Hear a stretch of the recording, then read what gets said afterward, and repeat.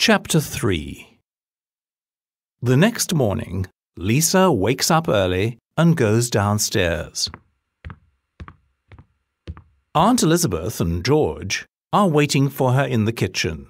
Good morning, Lisa. Aunt Elizabeth says, Come and have some breakfast.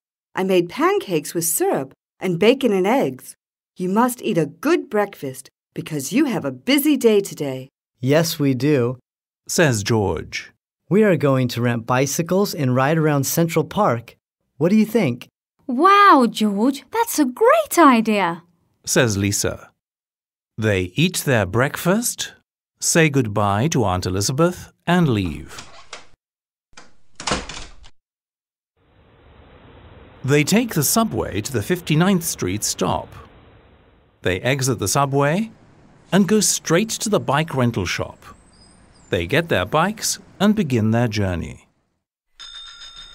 It's so beautiful here, George. Lisa says, You can't see any buildings at all, just trees and grass. Yep. Well, New Yorkers come here to relax and get away from the city.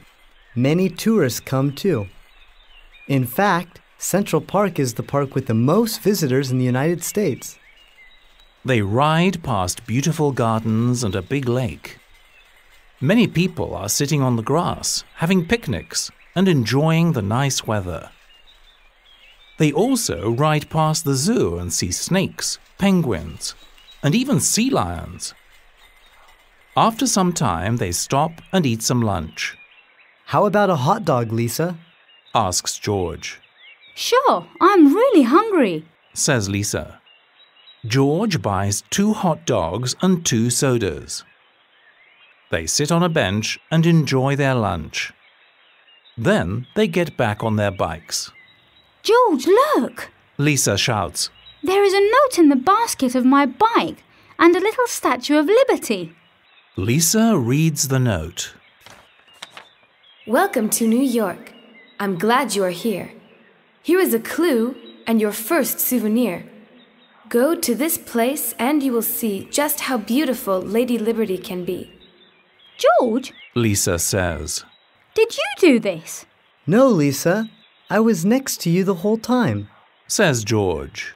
Well, this is really strange. Says Lisa. Who can it be? I don't know. But we'll find out. Tomorrow we are going to visit Lady Liberty. They return the bikes and take the subway home. Lisa can't wait for tomorrow.